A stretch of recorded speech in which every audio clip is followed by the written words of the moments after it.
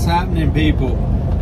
So we're going to talk about national average fuel prices, fuel surcharge, and what's going on at the Department of Energy. So obviously where I'm at, I get a fuel surcharge on top of my line haul rate. Now that is based off of what the national average of diesel is. The last couple of weeks, the Department of Energy website has not posted an update, and that we have not been seeing an update in fuel surcharge. Now, I've been looking at the cost of fuel, and it's definitely gone up the last couple of weeks.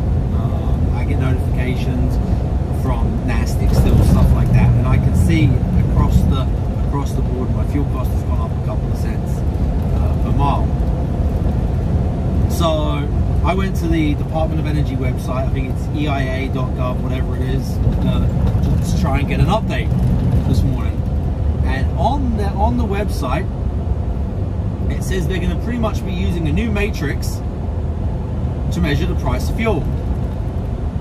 Well, we did some number crunching from some past weeks, and it looks like the new matrix is going to drive down the average cost, or the national average of fuel.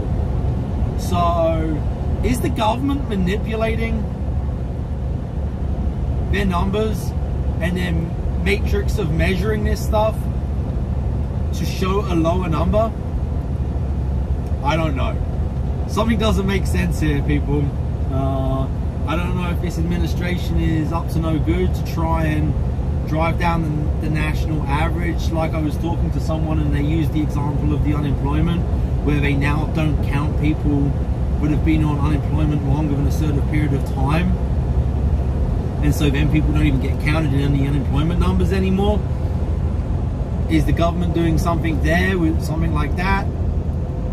I mean, I know there's some states not charging fuel tax, right? I mean, Georgia, are they now trying to calculate that into their numbers?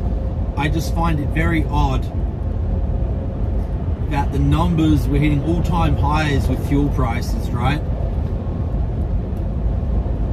And we're now going to go and change the rules of the game. We're now going to change how we measure the cost of fuel, or the national averages. So I don't know, guys.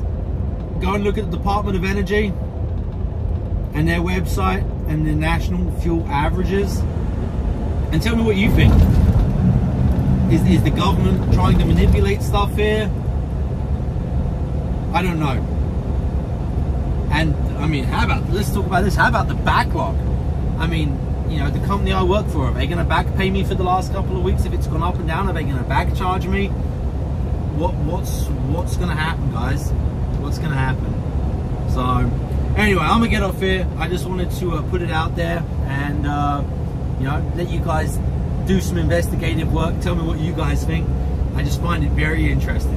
So anyway, guys, I'm out. I'll catch you later.